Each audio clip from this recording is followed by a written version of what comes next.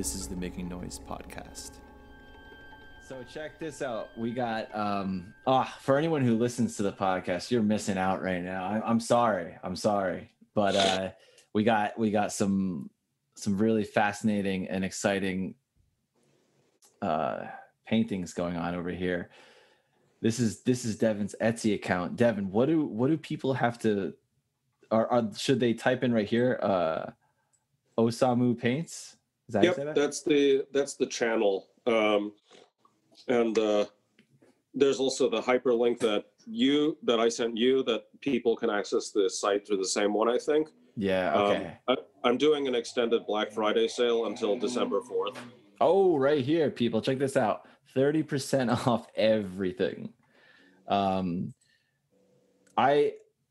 was going to earlier this year, I think it was, I was going to purchase one of your paintings, and then financial situations hit a standstill, which prevented me, unfortunately, from buying anything. Sooner or later I will, but was it because of the quarantine? I can't remember. I think it was around that time. Yeah, it was, but there's I'm drawn to this one right now and this one. So is there any particular one you want me to go to? No, man. There's about 40 pieces up there right now. Oh, really? Yeah, you got to keep scrolling. Oh my God. See, I'm just learning how to use a computer.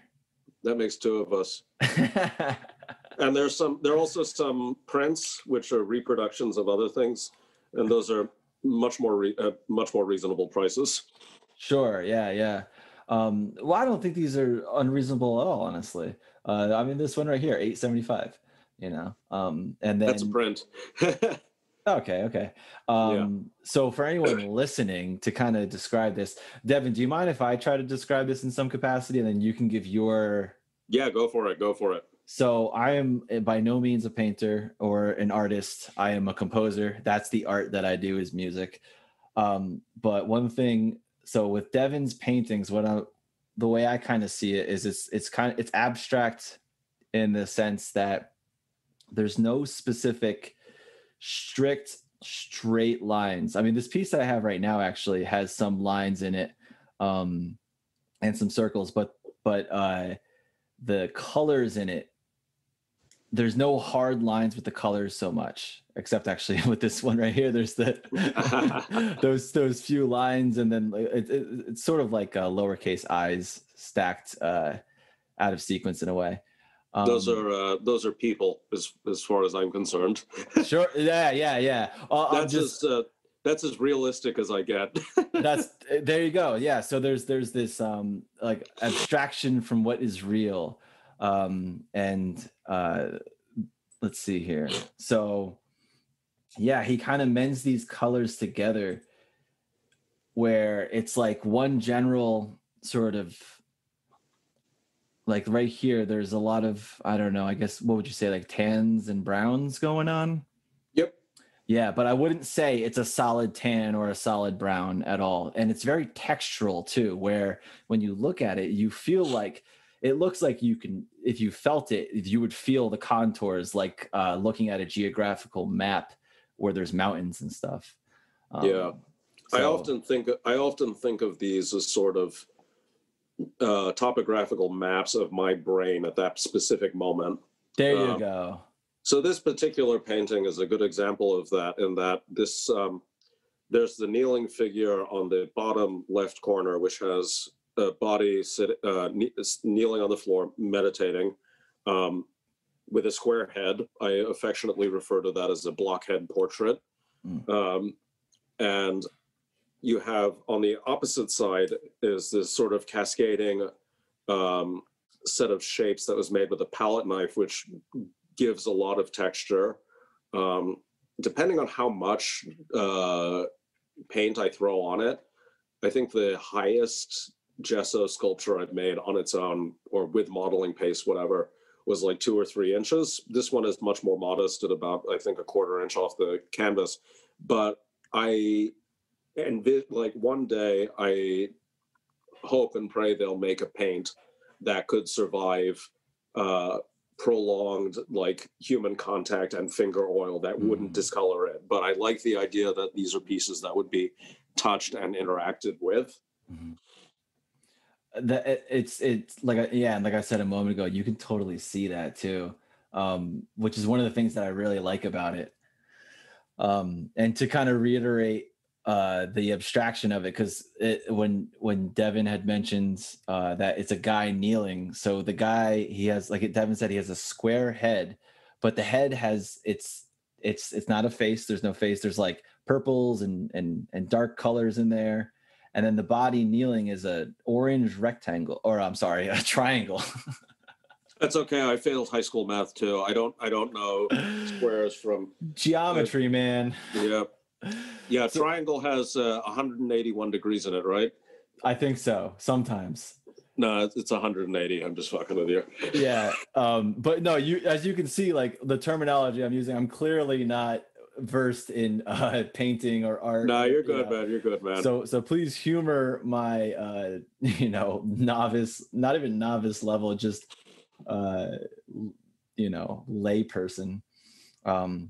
But yeah, I love them. I love this. I love this type of art. I mean, who was the dude that Feldman was pals with?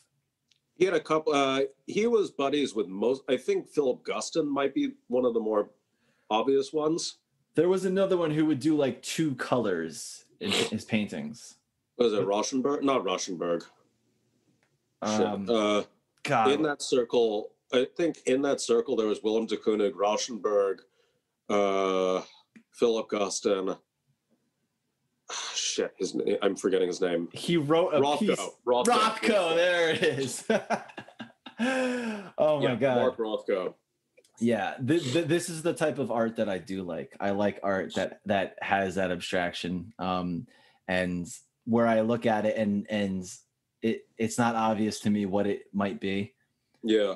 And Mark Rothko, I love Rothko because it really invites you into the canvas, and it asks you to open yourself up to it.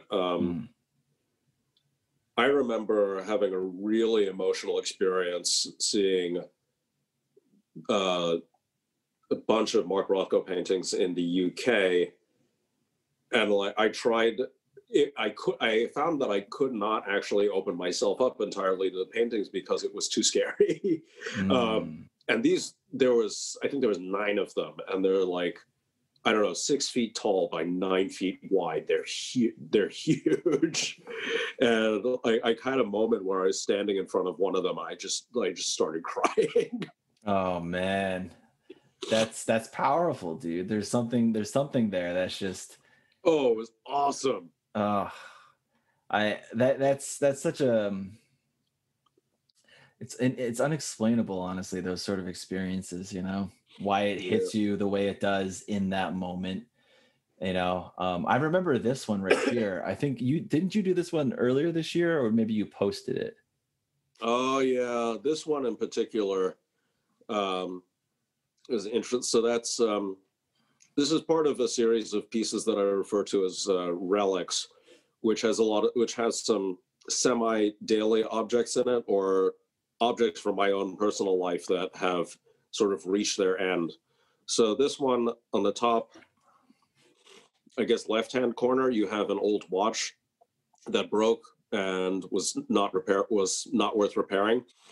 And I ended up gluing it to this painting. And then on the other side of it, there is a shoe that also reached the end of its life. But there were a couple of major things that happened while wearing that particular pair of shoes. And that watch was mine for many, many years, and used it countless interviews and God knows what else. And I wanted to extend their life further, if you will.